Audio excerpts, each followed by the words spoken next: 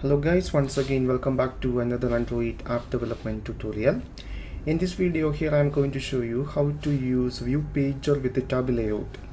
So we can start with the new Android Studio project.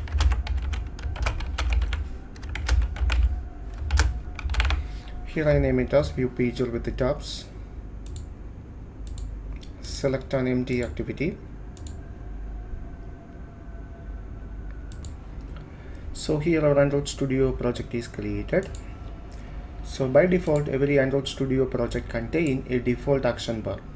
So we are going to remove the action bar. Instead of action bar we are going to use a toolbar. So the first step, we need to remove the default action bar from this project.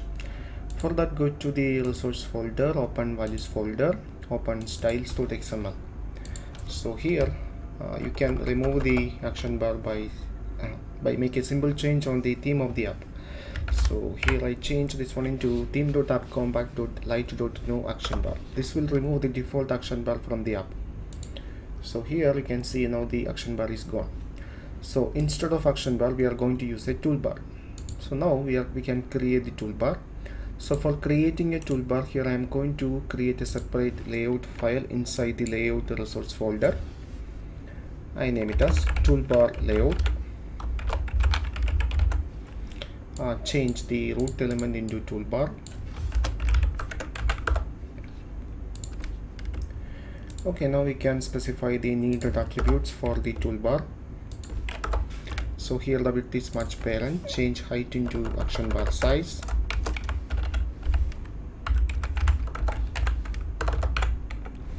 Now we can specify the background.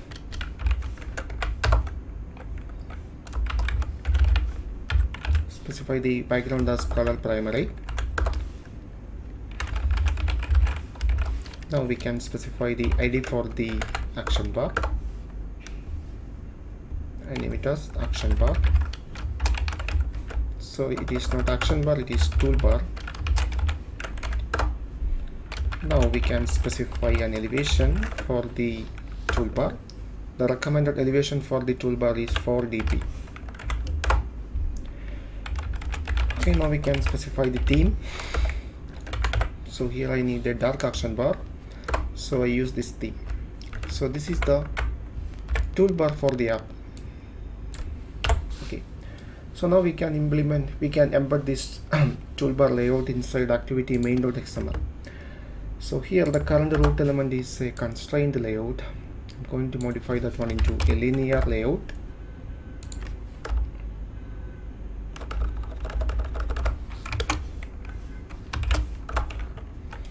Okay, now we need to specify orientation for the layout.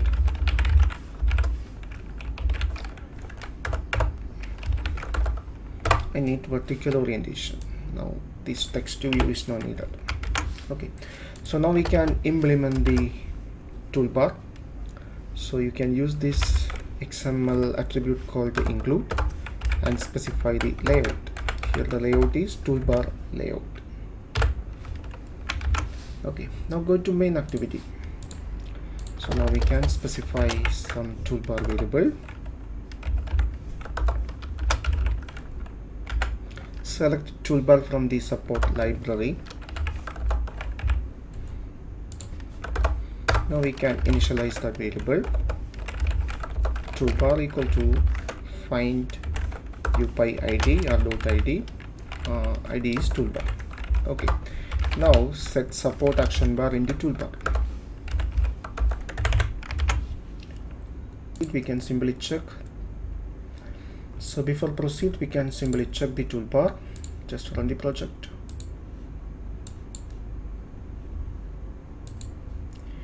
Yeah, here we have a toolbar available on this project. Okay, so now we can start with the ViewPager. So go to the activity main.xml. So here is our toolbar. So below that toolbar, here I'm going to specify the ViewPager. Specify the width into much parent, height also much parent. Now we can specify an ID for the ViewPager. I simply name it as pager. So close all these files. So now I'm going to create a fragment that represent each page on the ViewPager.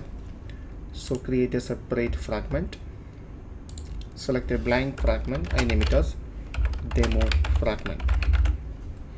No need of factory methods and interface.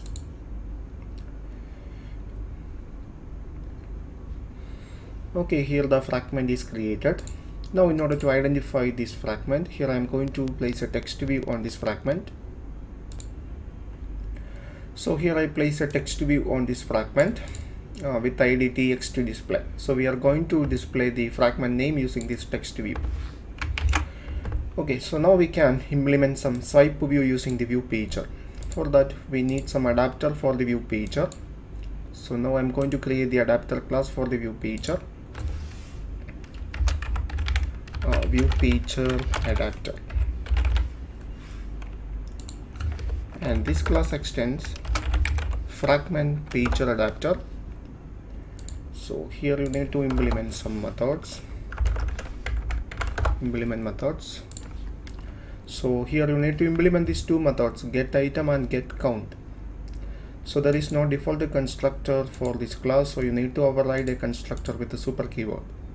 Okay, suppose here we need 3 pages. That means we are going to implement 3 tabs. So here the item count is 3. Now we need to return each fragment object from this method. So here our fragment name is demo fragment, new demo fragment. Now we need to send some string to the fragment. So first I'm going to update the variable position by position +1. This is because the variable position start from 0. Now we need to attach some bundle to the fragment object. So create some object of bundle class, new bundle. Now I'm going to attach some string resources to the bundle object. So bundle dot put string, specify the message for the data. Here I name it as message.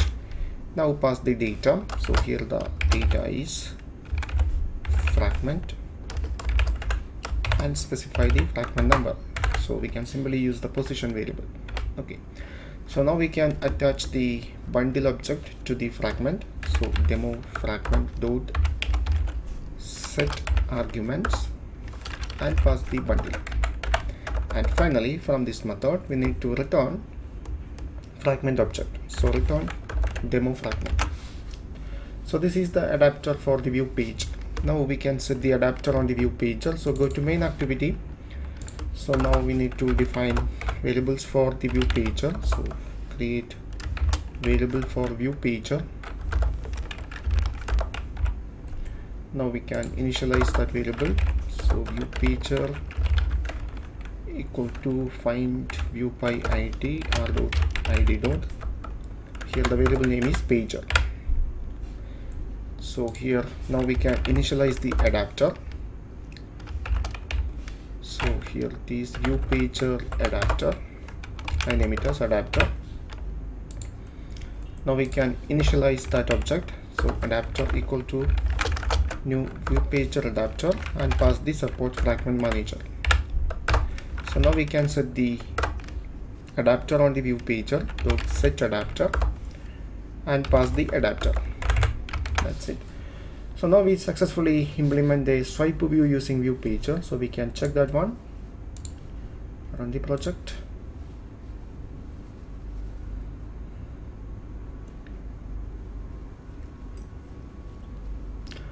Okay, now the application available on this virtual device. So now the swipe view is working fine. We have 3 fragments.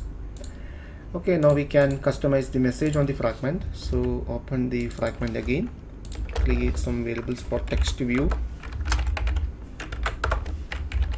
I name it as text view. So create some variables for view class. So by using the view class object we can initialize the text view. So text view equal to view dot find the view by ID or dot ID. Here it is txt display. Now we can get the message from the fragment and display the message using the text view. So text view dot set the text. Get the arguments first. So get arguments dot get string and pass the key for the message, key for the data. Here it is message.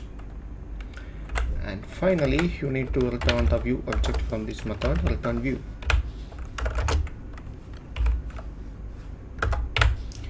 Okay, now we can test it again.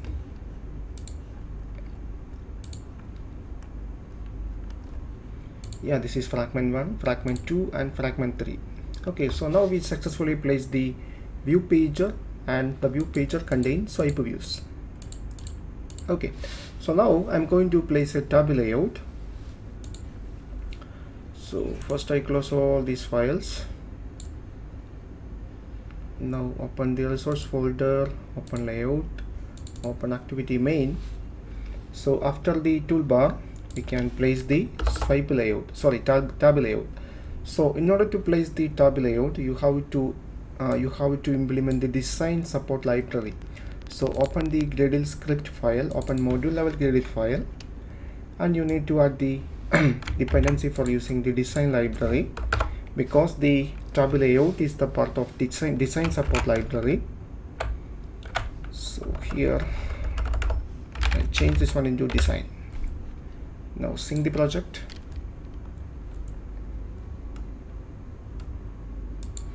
Okay, now the project sync finished successfully.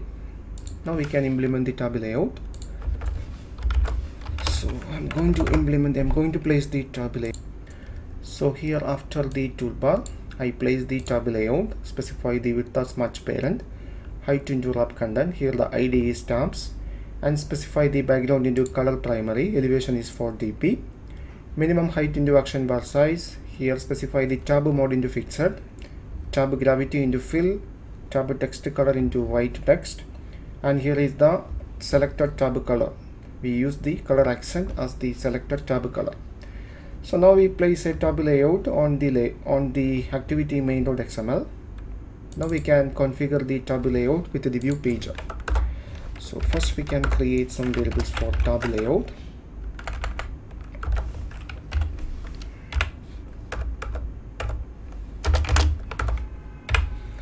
Okay, now we can initialize the tab layout. So tab layout equal to find to view by ID. Here it is tabs. Okay, so now we can configure the tab layout with the view pager. So you can simply call this method tab layout dot set with the view pager and pass your view pager object. It's very easy. Now we need to set the tab title. For that you have to add some more methods on the ViewPager Adapter. So open the ViewPager Adapter, and here you need to override one more method called getPageTitle. So from this method you can return title for each tab. Here also I update the variable position into position +1. So now we can return the title for each tab. So return, here the title is fragment. Now pass the position. Okay, so now we successfully implement a tab layout with the view pager. So now we can test the project. So I run the project again.